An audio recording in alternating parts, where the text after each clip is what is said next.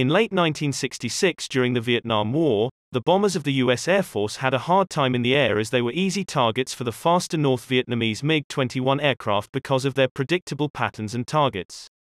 However, Colonel Robin Olds, a World War II fighter pilot, was determined to destroy the power of Vietnamese fighters in the sky and came up with a solid plan to defeat them.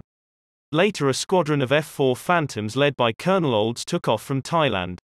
In Vietnamese radar, the Phantoms looked like the usual slow US bombers as the F-4s were using the same patterns, routes and frequencies as the bombers to trick the Vietnamese fighters.